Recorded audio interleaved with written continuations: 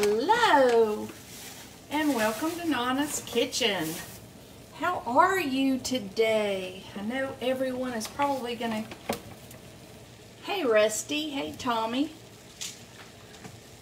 I am just getting set up. I want to do a air-fried blooming onion. Hey Lisa, how are you? And I've used my spoon. Let me grab another spoon. Alright guys, first I want to talk about how we're going to cut this onion. So I've done a couple already this morning, and I don't have a fancy blooming onion cutting utensil or anything like that. So I'm just going to start by cutting off the top. And I'm going to cut off just a little bit of the root. I don't want to cut into the onion, but I do want to cut into the root. And I'll judge that again here in just a minute. Okay?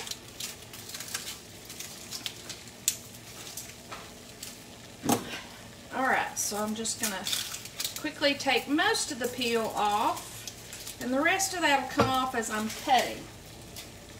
Okay? Now, there have been a couple of different ways that it said to do this, but I found this to be my easiest way today. So I'm turning it over on the side with opposite of the root, and I'm going to come down from the root just a little bit, and I'm going to start making, I'm going to make 4 cuts initially.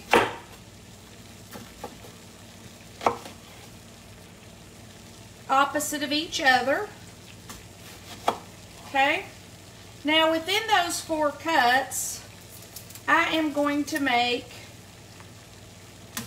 2 more cuts. And just kind of got to look, because it's hard to see my cuts sometimes with my eyesight.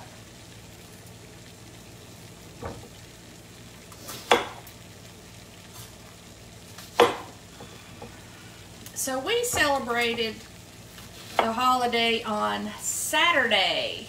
What are you guys doing? 1, 2, 3, 4, 5, 6, 7, 8, 9, 10,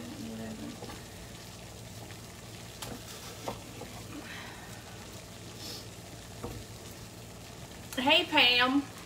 Hey Chris, I didn't see you pop on. Alright guys, so now I'm just going to finish peeling that outer layer off. I had to run to the store because I ran out of one of the ingredients in the midst of doing this. I do have water boiling, which could set off the fire alarm.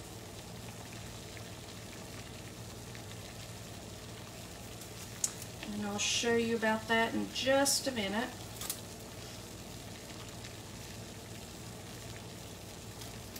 Grilled burgers for lunch. Well, we're having burgers also for dinner tonight, but my husband wanted either onion rings or something, so I decided to give a shot at a blooming onion. So that's what we're doing. Hey, Kate. Alright, so I have just a little bit of the root that I needed to finish cutting off, and now I need to core it. Hey Brody. So I'm going to kind of pull back just a little bit. I don't want to break anything off. Hope you can see it. I'm going to take my paring knife and cut out the center.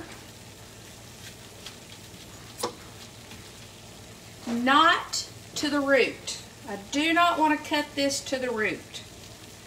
So I'm kind of peeling back as I cut and cutting down on the core.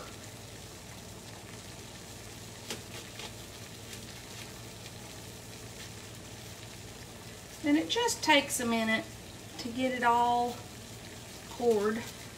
And again, they make a tool, so the internet says, but I don't need one more tool. And there I have my cored onion. Now, I am going to now place this in hot water, boiling water for 1 minute. Let me time that. And then when it comes out, it's going right into an ice bath, which is also right here beside me.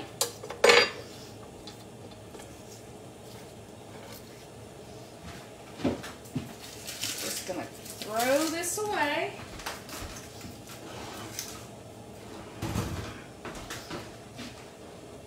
So I'm just, again, in the hot boiling water 1 minute. That allows, hey Tina, that allows for the onion to open up. We love onion rings too, Karen, and I did onion rings earlier in this week,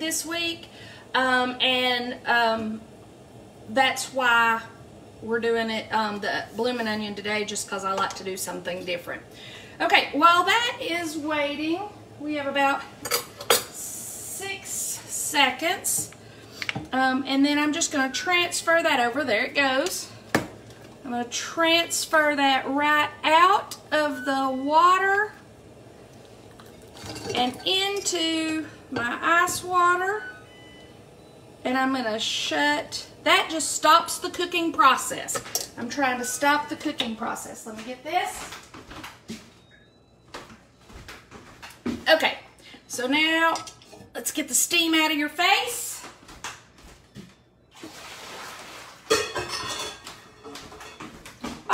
So now that is cooling. Again, I'm stopping the cooking process.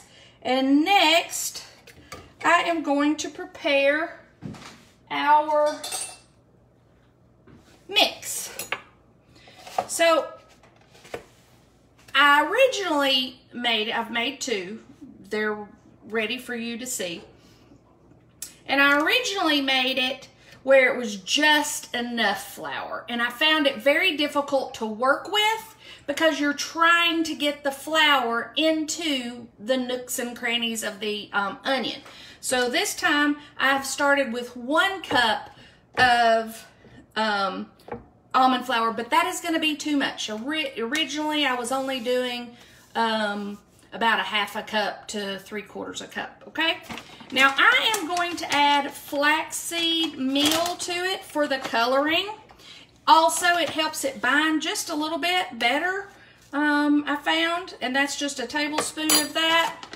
If you don't have that, maybe try some of the binding agent that you use in your baking. I'm going to use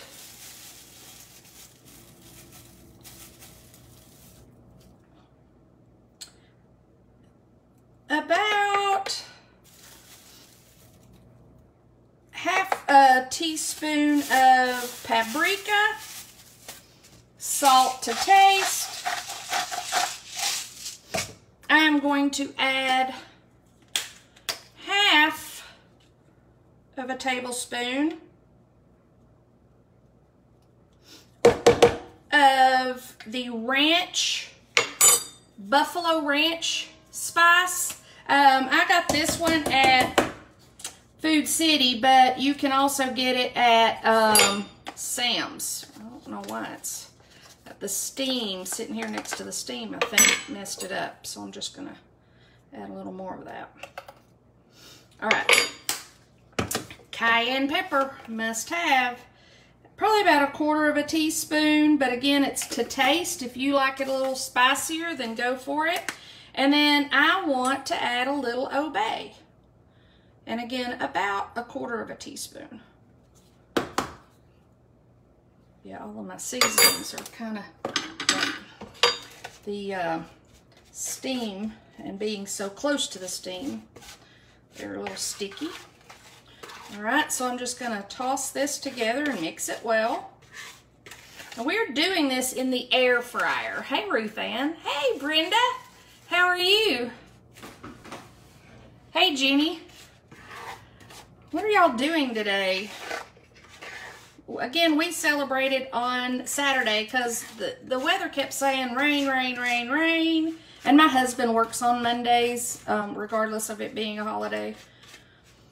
So, all right, so I've just incorporated those ingredients here. Next, I'm taking an egg and some almond milk, and I'm gonna whip that together. Maybe about 2 tablespoons of almond milk, maybe.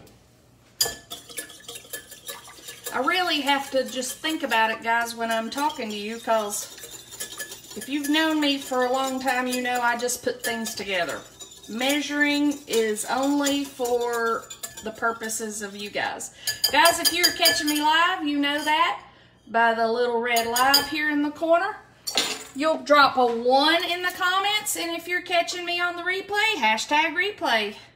If you have never watched one of Nonna's kitchens before, put new in the comments so I know that. Guys, I'm going to put some Frank's hot sauce into this, and that's about half of a tablespoon. That's one of the reasons why I had to run down to the store, because I'm going to need that in a minute.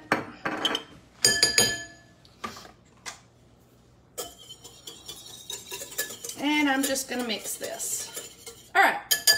Now, like I said, my onion is in the ice water to stop the cooking process. I am going to pull it out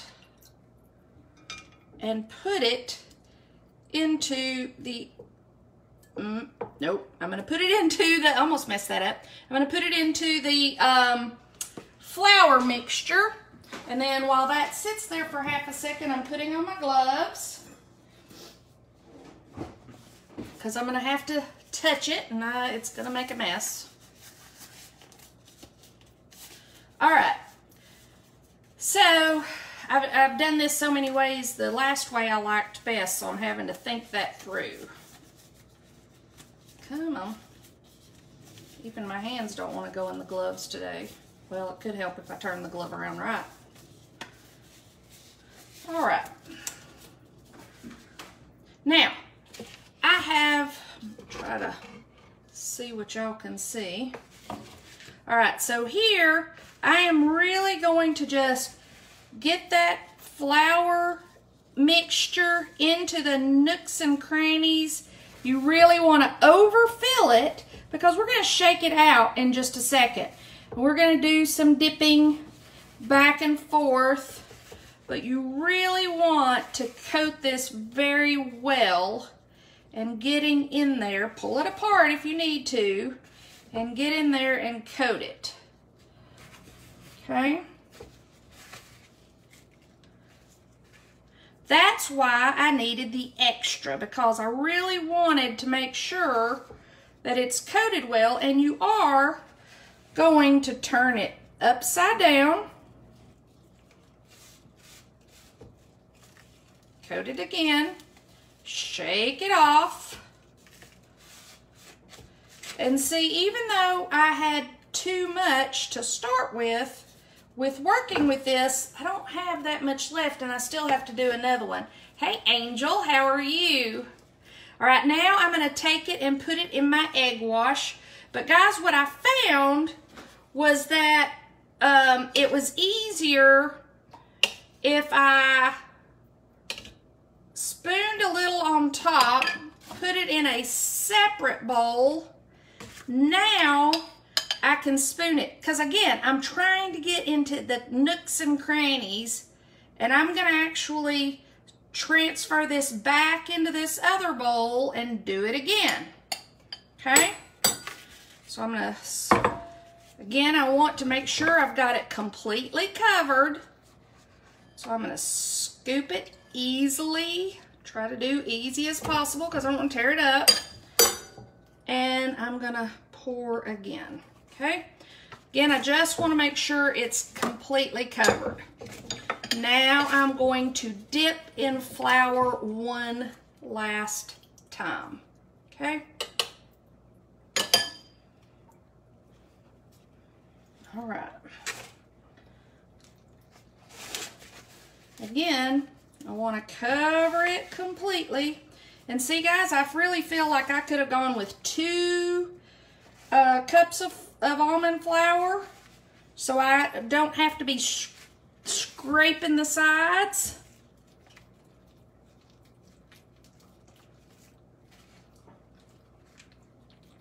And once that is completely covered, as you can see, hey Angie, how are you today? Hey Steve, glad y'all caught me. I am doing a blooming onion. All right, so now I'm going to take even the wet that's wet and really pat it on the outside of my onion. Again, I'm just trying to get it fully coated.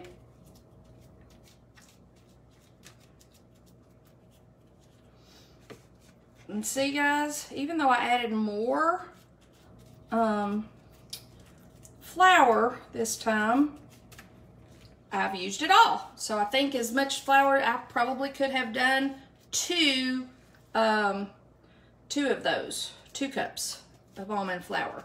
I would stick probably with the same with the rest of my ingredients, but just so I have extra almond flour. Okay, now I'm going to spray the bottom of this with the oil spray of your choice and lay it into my air fryer. And I'm going to let the petals fall, kind of stretch them out there. And now I'm going to spray the inside, and I'm making a mess with my can, but I'll clean it up. All right. Now, I'm going to turn on my air fryer, but the first 20 minutes, I'm going to just bake it. And it bakes at 365 for 20 minutes. And then the last, 365 for 10 minutes. And then the last 6 minutes, I'm going to put it on my air fryer. And that's just to make sure it's good and crunchy and done. All right, so let me move this out of the way. I'm going to show you my dipping sauce, and then I will show you my finished product. So I have 1 cup of full-fat mayonnaise. To that, I am going to add, if I see it, oh, I hadn't taken it out of the bag. Told you I had to run to the store because I was out of Frank's hot sauce. What kind of hot sauce do you guys like?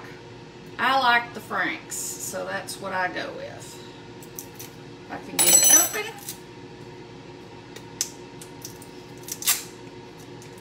Actually, what I really like is the Firehouse sub sauce, but I haven't been there to replenish. Okay, so 1 cup of mayonnaise. I'm going to add 2 heaping spoons of sour cream to that. Cayenne pepper to taste. What's in my air fryer?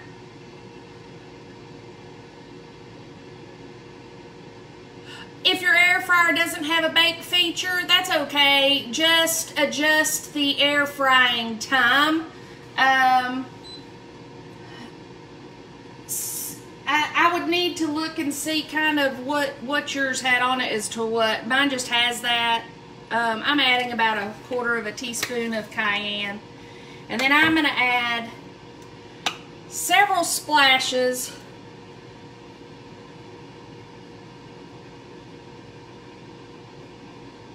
I said 20. I counted to 20 of the Frank's hot sauce. Now I'm going to mix it, and then I will decide if I need more. You know, you could put it on a baking rack so that the air gets underneath it, and actually put it in your oven for that 10 minutes. Amy? Alright guys, this needs more hot sauce. I'm looking for a color. I'm going to actually just take the lid off. I probably put another teaspoon in there. Oh yeah, that's much better. And of course it needs salt.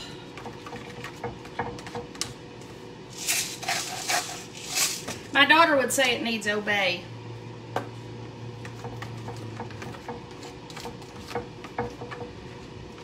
Nancy, did I say hello? Sweetie, if I didn't, I'm sorry.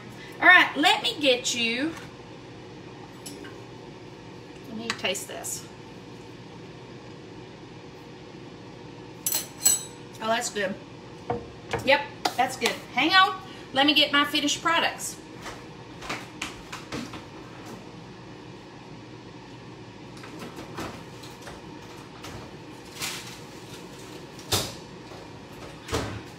So this is my first time doing blooming onions was today. So the first one I did is this one. And I didn't core it, okay? I was like, it'll fall apart if I core it. And so that meant that it didn't open up fully, and you can kind of see that. It didn't open up fully. The second one, this pan is hot, guys, so I'm trying to... This one, I cored, and to me, it is a beautiful, almost looks like a lotus blossom. So there you have it. Both of those were done in my air fryer. Let's taste it. Let's see. All right. Here's my pedal.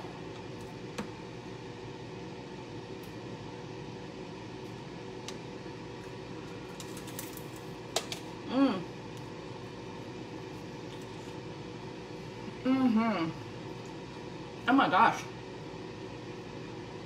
Why haven't I done this sooner? That is good, guys. The seasoning, the crust has a crunch.